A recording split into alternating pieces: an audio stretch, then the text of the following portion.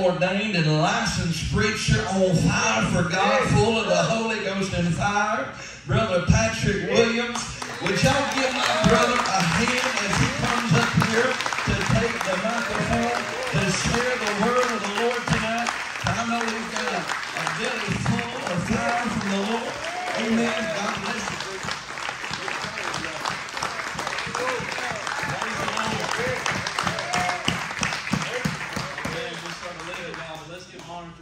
Do the living God.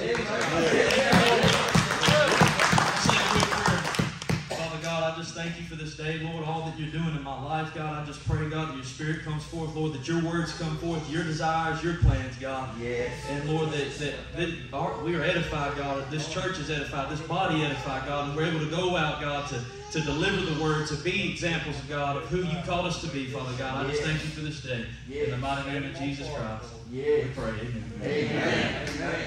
Amen.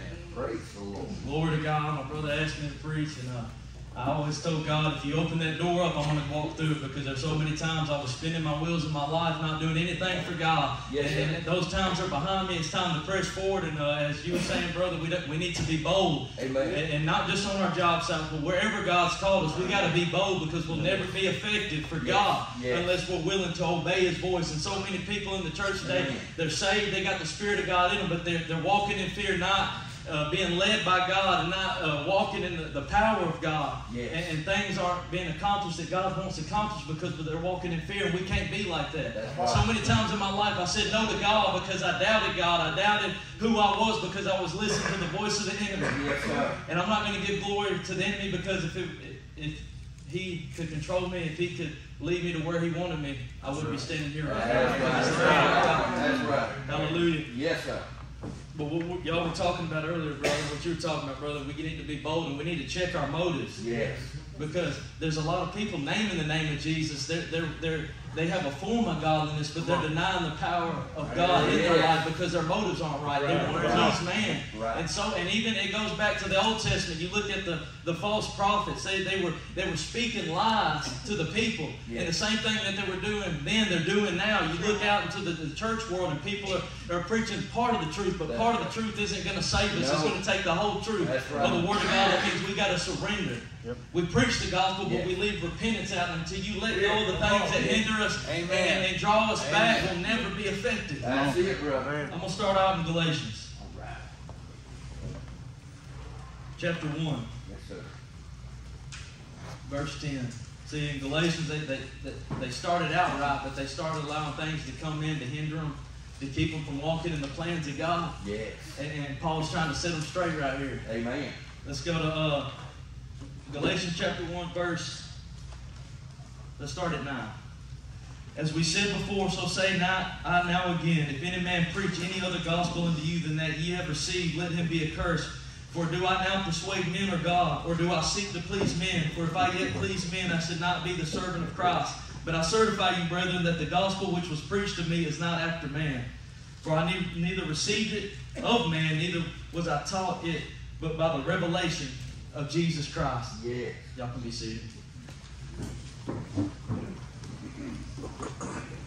Let's go back to 10. For do I now persuade men or God? For do I seek to please men? For if I yet please men, I should not be the servant of Christ.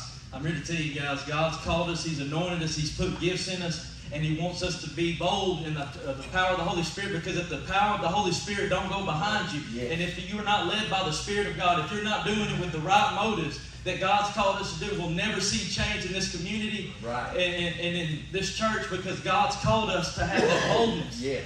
Because guess what, church?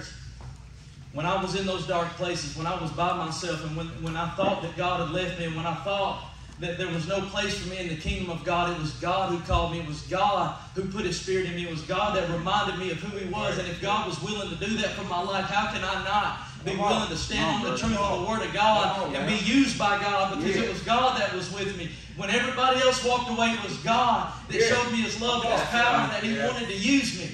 So we got to have that hunger to be obedient to God, because there's so many people in the church today that got ulterior motives. They're doing it for what they can get. Power, money, and motives that'll never satisfy you. What does the Word of God say that They pierce themselves with many sorrows because they chased after money. So many people are motivated by money and being seen. And they're not walking in the power and the authority of Jesus Christ. That's true. Let's go to Micah chapter 3, 5 through 8. As I was reading the Word of God, I say this a lot, it all comes into agreement. What it was going on back then was going on in the new church, that people have motives that aren't right, and we got to have the Spirit of God in us leading us and giving us that strength and that unction to be obedient to God. Amen.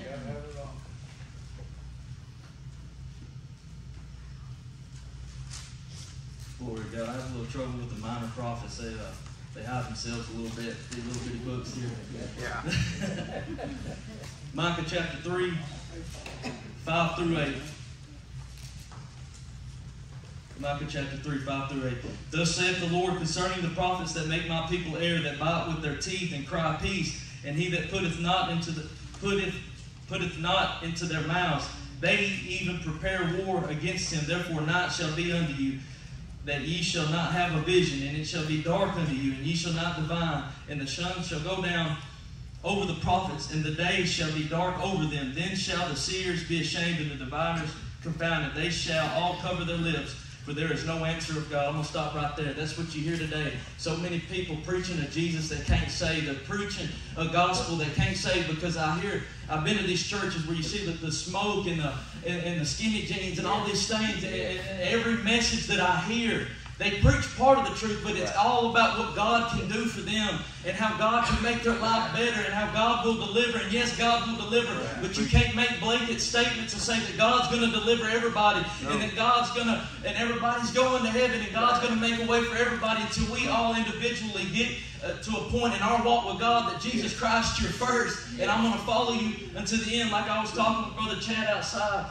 the parable with the man with the talents. Yeah. You know, he gave one talent, he gave another 5 and another 10, and the man that had one that sat on it, that wouldn't use what God had for him, didn't accomplish nothing in his life. He might have said a prayer one time in his life and got to know who Jesus was, but he didn't use the gifts that God put in him because of fear and doubt. And it says the coward will not inherit the kingdom of God. It's not a time today to doubt God. We got to go forth, and like my brother was saying, no matter where you're at, behind the pulpit, at our jobs, we got to represent Jesus. And I'm ashamed to say, so many times in my life I would talk about God, but I had things in my life that God wasn't pleased with, and it's not about being perfect. It's not about being perfect, but where's your heart at? I can't use the excuse that nobody's perfect. God knows my heart. And there's so many people saying that because their heart's not truly surrendered, and it's a mask. And until we get to the point to where Jesus Christ, you're first, man, we'll never see the power of God. That's right. You know, I'm not where God is going to take me, but thank God I'm not where I'm at, and I can see growth in my life because the Word of God, it says Jesus is that vine, right? And we're the branches. We're sprouting forth from God, right? And God is the husbandman, the gardener. That's right. And He's pruning us. And God ain't asking for big old fruit. He's asking just give me a little bit of fruit, because the branch that bears fruit, He's going to cut it. And you're going to bear more fruit. You're going to go deeper with your walk with God. Don't let us be like those that are just claiming the name of Jesus, coming to church, showing up, and don't truly have it settled in our hearts that Jesus Christ, no matter what, you're first. Because guess what's going to happen? There's going to be a lot of disappointed people on the day of judgment, thinking that they can just perform a checklist for God. They can show up to the church events and just give their time, but God's not looking for sacrifice. He's looking for obedience. Not in front of other people, because I can look good all day in front of everybody. I can put on a smile and talk about Jesus, but what am I doing when I'm behind closed doors? When nobody else is looking, is my heart still for the lost? Because I can look like I want to help people, you know, in front of others. I can pick people up, I can do things, but if I don't truly want to see people saved, because it ain't about Patrick Williams. God saved me, yes, but it ain't about me just sitting in salvation and not being used by God, because there's people like we've been talking about tonight, lost on drugs. I was in those dark places thinking that it was too late for me. God couldn't deliver me. God couldn't set me free. And I want to be that example when someone looks at my life, that God can set free, that God can deliver, that He is the God of the Bible. And so many people are discounting the miracles of God, man. If we'll just stand on the power of God and believe and be obedient, because it ain't about me or my name getting out there. It's about Jesus Christ and the people that He loves. And that's how you know, by the love that they have for one another. That's how Jesus said, you'll know they're my disciples. You can't fake that. I've seen so many people put on that religious face, that religious suit, and just go about naming the name. There was no power in their life. I talked with this old man, and he was in the Methodist church for years. He's dead and gone now, and I'm not his judge. I don't know where he went, but I asked him, you seem so religious. You say you know God, but you never pick up your Bible. And he said, you know what he said? I read it already, but I need to pick it up for again. We got to have a hunger for God. We can't take the things of God lightly. You can't exalt yourself and expect God to be proud of you. He said those who humble themselves, guess what? He's going to exalt. And those that exalt themselves, He's going to humble. You know, God sees when nobody else is looking. And I'm just so thankful that God brought me here to this church, because I see the power of God. And I've been to so many houses, and it's not this building, it's us. We're the church. When we go out, you know, we got to be that example. We are the church. We bring church to the world. And it's okay to invite people that's good. Get into the building. It's us. People need to see the power of God in us. Because I'm not here today because of coincidence, because of good luck. That's what the world would chalk it out to. He just turned over a new leaf. It took the power of God to get me off alcohol. It took the power of God to take anger and unforgiveness and doubt out of my life. It took the power of God. And God could have did it a lot sooner. But I was like Abraham. Y'all remember Abraham? He took a few detours. You look at David's life. So if you're not where God wants you today in your walk, don't worry. God's put breath in your body to give you the opportunity to turn to Him. Yes, sir. But we can't just talk about Jesus. No, come on. We got to be willing to surrender. And you look at David and what David did in his life, and you look at Abraham taking some detours. So we don't be discouraged if you're not where God wants you to be. Just have that heart of surrender, and God will meet you right where you're at. It don't take an altar. It can be. It takes wherever you're at. God met me in my bedroom in November when I was dealing with a situation. I allowed the voice of the enemy to come in and to cause me to doubt God and to turn to something that will never satisfy. What does God call sin? Fleeting pleasures. It's there for a moment. Yes, I had fun with my buddies when that grill got fired up and the beer started, the top started cracking open, but I was left empty the next day. Jesus said, I'm the living water. I'll always satisfy. You'll never thirst again. And I can wake up every day with hope because I go through things, right? I deal with things. Just like you preach all the time, brother. Just because we're Christians don't mean there's not a target on our back. Don't mean He's coming even more. But hallelujah, greater is He that's in me than He is in the world. If you stand on that, then you'll see the miracles. You'll see family delivered. Man, God has worked so many miracles in my life. And if He done it then, He's going to do it now. But the enemy wants us to believe that God's washed His hands of us. No. I'm here to tell you today, prodigal, whoever you are, that you're not where God wants you to be. God. See, people send themselves to hell. They climb over the gospel. They climb over the preacher. It's hard to go to hell because you got to resist the Spirit of God. You got to deny God. So many times I was double-minded. I had a divided heart, and I could have died. And so I could tell you wreck after wreck, alcohol involved. But God delivered me because He knew I'd be here today, and I don't have to look back. I don't have to listen to the voice of the enemy. You don't have to listen to the voice. The enemy cannot make you not obey God. That's right. He can't. His power is limited. He's already defeated. But He got me because I believed the lie. The only way the enemy can get you to not walk in the plans of God is to doubt the Word of God. Jesus said, man, you've got to have faith. Without faith, it's impossible to please God because there's circumstances in our life that's going to tell us that God's done with you. There's no way out. This ain't you're not going to overcome this. But we look at the circumstances. It's just simple gospel. Remember when Peter was on the water? He was walking towards Jesus. He was on that water, but he looked away. And so many times the enemy wants us to look away because he can hinder us and keep us from touching other people's lives. And when we're walking on the water and the people see that, that's when they'll know that there's a God in heaven. And I've heard this so many times from mighty men of God.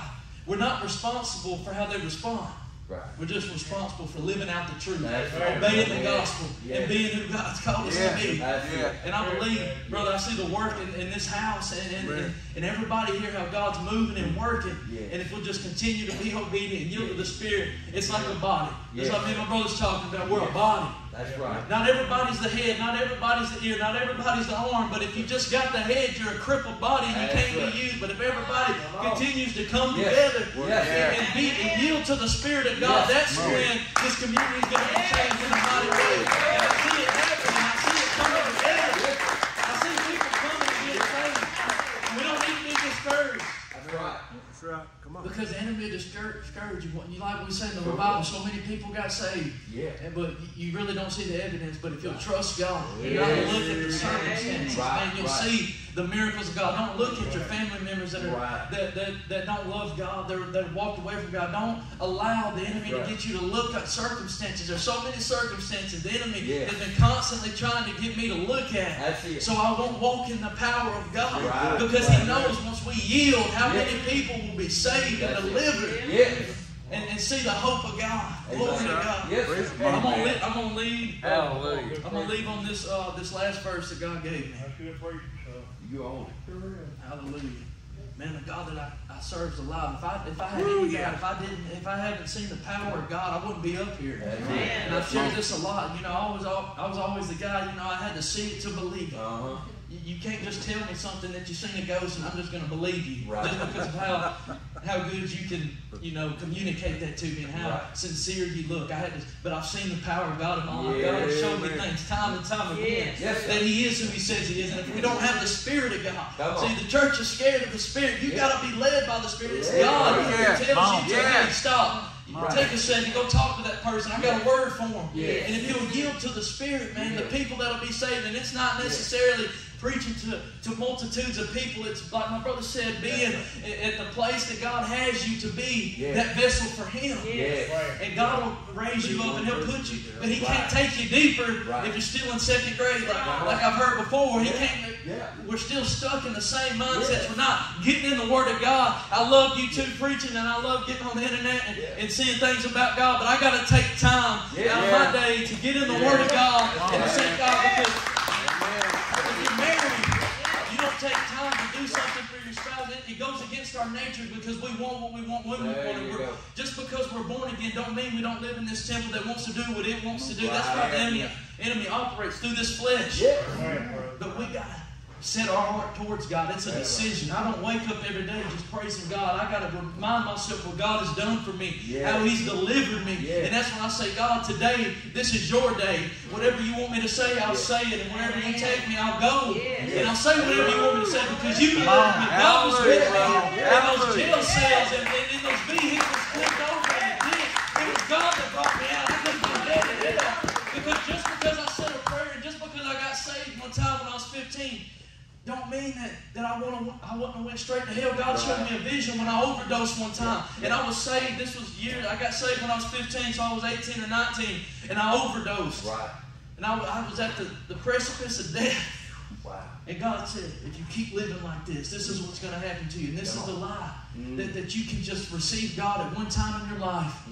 And that smooth sailing. You don't have to do nothing. You can live how you want to live, and you're going to make it to the kingdom of God. And God showed me a pit, and I fell into this pit. It was this bottomless pit that the Word of God talks about. And these souls were just coming over this cliff over me, and I looked up, and it was like it was never ending. And thank God I wasn't really there. God was showing me that vision. That if you keep playing games, Patrick, thinking you can party and then come to church and live one way and talk another way, this is eventually where you're going to be. And it took years. I'm not going to say that I completely turned in, but God's got me to a place now I want Him and nothing else. Because at the end of this 80 to 100 years, if I'm really blessed, what's that compared to eternity? I want the life that God has for me. I want the promises that Jesus made. You look at Philip.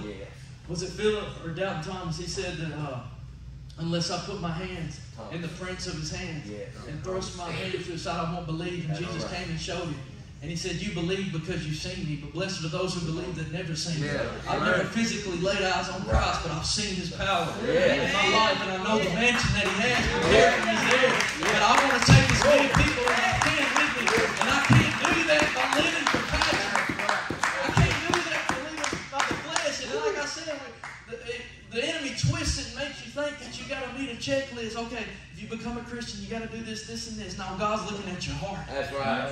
And I'm talking about through true surrender to God. Not just because everybody's watching, but when you're with God by yourself. Yes, sir. Your heart, God sees that. That's right. God knows deeper He does. than we could ever. He knows us better than we know ourselves. Come on. And He knows when we're playing games. He knows when we're hiding things. Come on. He said, those who are justified who bring their works to Him so that they can be made wrought in God. That means fixed. But this is the condemnation that men love darkness more than light. They don't want to bring it to God because you know what that means? That means I have to give up some things. That means I can't do it the way Patrick wants to do it. Right. And that's the condemnation. Yes. We're already on our way to hell.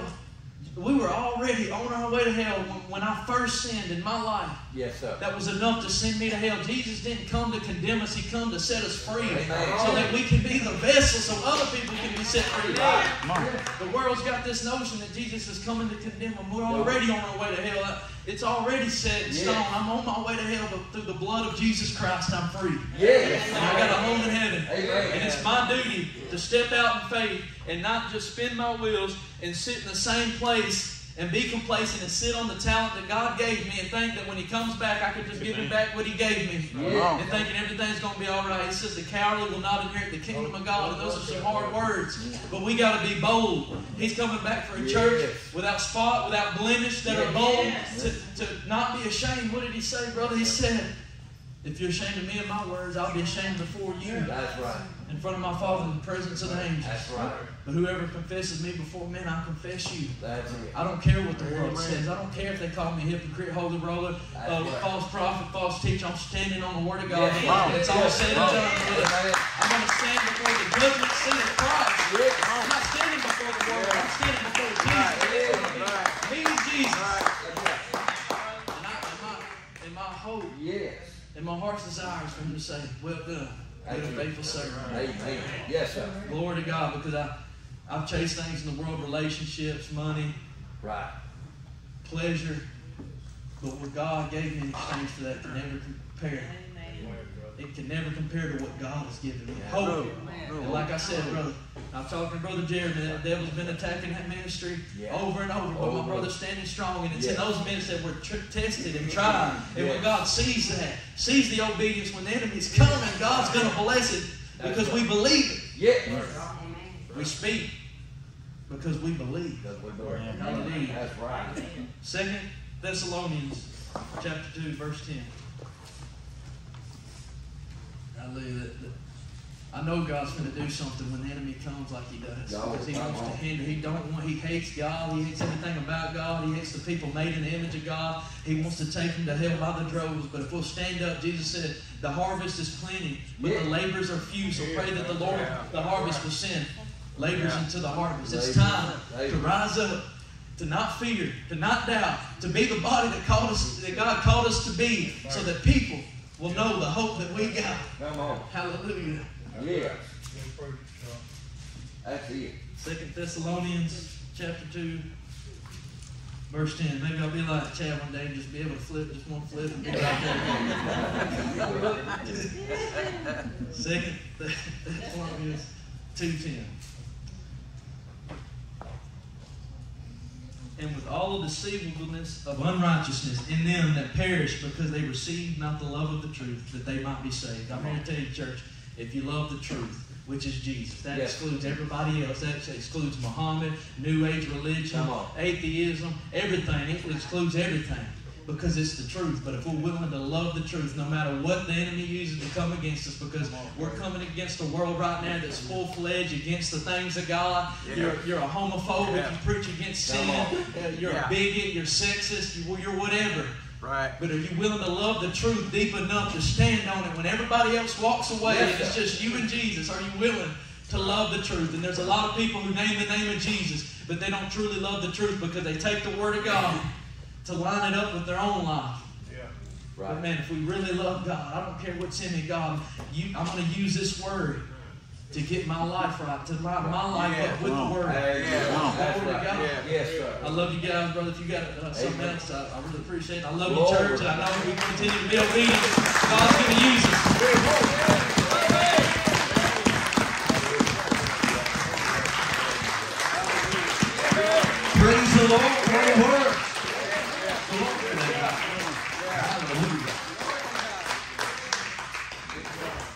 getting gooder and gooder. Hallelujah. Gooder and gooder, as the old preacher used to say. Hallelujah. I think the words this week confirmed tonight all the way around. Everything just comes together, just in unified. And God confirming His word. And for sure, you know, I was thinking as he was preaching that, there was a word that Brother Chris said and Brother Patrick brought it forth, that we must surrender.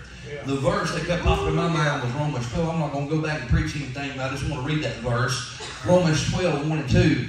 It says, I beseech you, which means I plead with you, I beg you, I'm asking you with everything that is within me to, brethren, by the mercies of God, that you present your bodies a living sacrifice.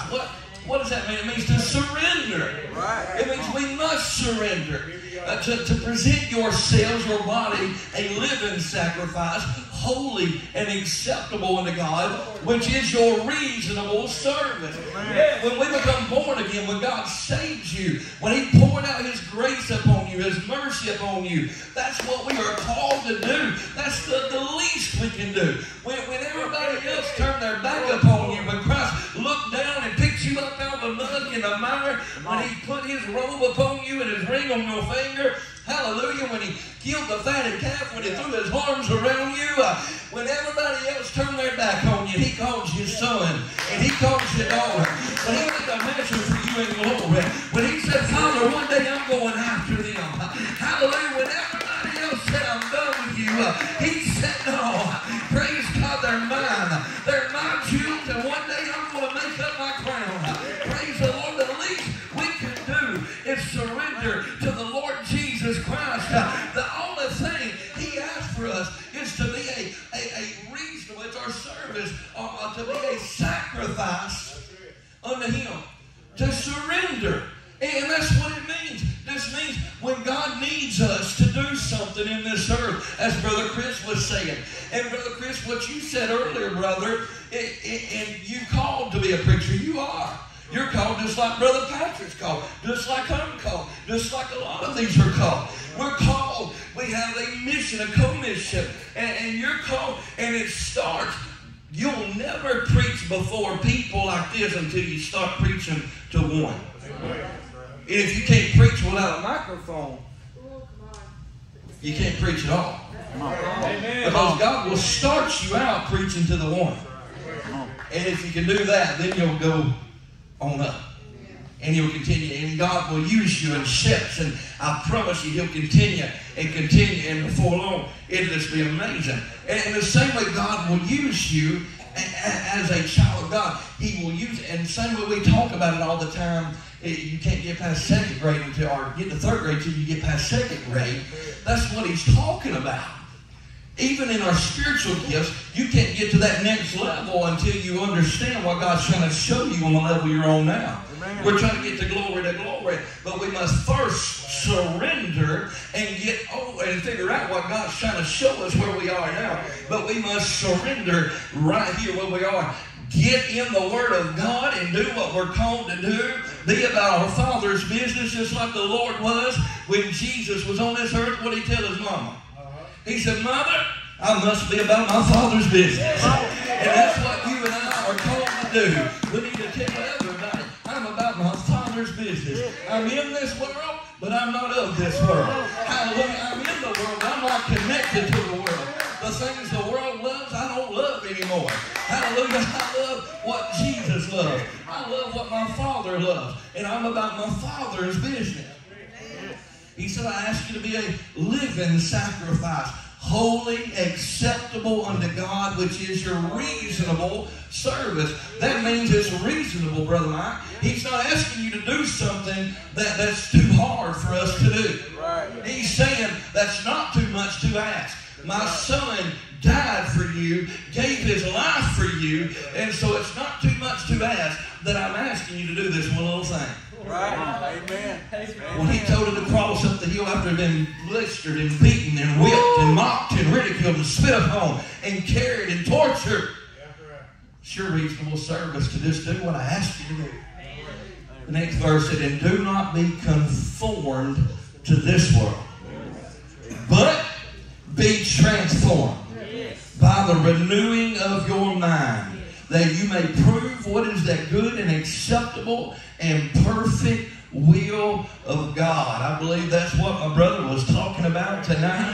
Hallelujah. You will be bold. Once you do that, once you are not conformed to this world, but you're transformed by the power of God, your mind becomes transformed. You will find out what the will of God is in your life, and you will begin to rise to that occasion. You will begin to rise to that platform. Whatever it is that God has for you, you will begin to be the hands in the church. You will begin to be the feet in the church. You will begin to be the mouth in the church. You will begin to be whatever it is you are called to be. God will begin to raise you up and anoint you and appoint you and use you like you've never been used before. But first we must surrender. Total surrender. That's what it takes. And you must start with one. And the one is putting Jesus first. Just like you said tonight. You've got to put Jesus first. It can't be just coming to church. It can't be just doing good things. Being active in the church. It is putting Jesus first. Yes, sir, Brother Bill. Brother Chad, when you surrender to God, the next thing you got to do is be committed. Committed, yes. And if you don't commit yourself to God, there's no use in starting to start with. That's right. That's right. If you're fully committed to God, God's going to put the words in your mouth that you need to use to reach other people. That's right. That's right. Commit yourself to the Lord in all your ways. That's right. Commit yourself to the Lord. You know, a lot of us, we commit ourselves to certain things, and we commit ourselves to our jobs. If a lot of us, and I'm not saying treat the Lord as a job, but I'm saying if you would commit to the Lord the way we do our job. That's right. Come on. You know what I'm saying? When you wake up and you say, oh, Lord, have mercy, I'm going to be late. You jumping over and you do everything. You try to please your boss. If we would try to please the Lord, the way we try to please our boss. Because guess what? He is the boss. He is commander-in-chief. It's not a job. This is a relationship. He's not called you. You can never work your way to heaven. This ain't a job, but I'm just saying we should. Our works, it will show the love that we have for the Father. Amen. Be not conformed to this world, but be transformed by the renewing of your mind, that you may prove what is that good and acceptable and perfect will of God. He has a perfect will for us, don't he, brother? Every single one of us in this room. Brother Patrick, he didn't know just a few years ago. He didn't know just a few years ago as he was about to OD and as he had those car wrecks and in jail and everything else. He didn't know that just a couple of years down the road that God was going to have him standing behind the pulpit preaching the word of the Lord in all throughout Alabama. He didn't know none of that stuff, but God knew it a few years ago. God already knew all that. He knew it before you was even born. Because Jeremiah chapter 1 said, before I formed you in your mother's womb, I knew you. And I sanctified you. And I anointed you to be a prophet among the nations. Every single one of you in this room, before you were formed in your mother's womb, God knew you. And God has a purpose and a plan for every single one of you in this room. But it's up to you and I for that plan and that purpose to come to fruition if we surrender. You see, God has the plan. He's got a perfect will, but it's up to us to surrender and commit and to do what we're called to do. Because we can get out of God's will. God has a plan. He has a destiny, as some people like to call it, your destiny. But that destiny can come to fruition or it won't come to fruition. If you get outside of God's will, it won't happen. And it will just go on down the road. But if you get in God's center of God's will, I promise you, you will walk in breakthrough, you will walk in blessing, and you will begin to see the kingdom of God come down in your life, and you will begin to see signs and miracles and wonders. You'll begin to see people getting saved and healed and delivered, all because you chose. You made a decision. That's what it is. Saints of God, it's a decision that we make. Every single one of us in this room, it's a decision that we make. every single day that as for me and mine, we're going to serve the Lord. Amen. And because you choose to do that, it's going to affect those around you. Amen. How many believes that? It's going to affect those around you. That's it. That's it. That's it. That's it. You know what? And that's the true ladder of success. I've said it before. Over in America here in the Western civilization, we look at success as working a 9-to-5 job, retiring by whatever age. What's the age now? 70. Yeah, that's about right. 70. Somebody said 70. It probably won't even be 70 by the time we get ready to retire. Probably 90. 75. I wouldn't doubt that. Well, it used to be 65, didn't it? Used to be 60, 65. Yeah, now they want you to work till you die. But anyway, we look at the ladder of success, working that until you retire, and you get the camper and traveling all around the world, and you know what I mean, spending time with family. That's the ladder of success over here. But the true ladder of success is having that right relationship with God, walking in the center of God's will, seeing the power of God in your life, seeing the power of God coming in your family, being so close to God that you can call on Him and the Lord shows up in your life. It's having God as your Abba. What is Abba? It's your daddy. Having God as your daddy. Amen. And knowing that you can call on Him anytime, day or night, and God will show up for you. Because what daddy will not show up for his children? If we, as earthly fathers, will show up and know how to give good gifts to our children, how much more will our Heavenly Father? Amen. Hallelujah. I'm going to hush before I start preaching, brother. What a word tonight. Yeah. Praise the Lord. What a word. Brother Patrick, thank you, my brother, for bringing that word from the Lord. Hallelujah. I thank God. I thank God. Brother Chris, you get ready. You getting ready to get up here, brother. You getting ready to get up here and share a word. I'm telling you, you getting ready. Hallelujah. He's got it. He's got it. He got the anointing. Praise the Lord. Praise God. All right. Well, if anybody got any prayer requests or any needs you need prayer for tonight, we'd love to pray with you. Hallelujah. If you got something you need prayer for tonight,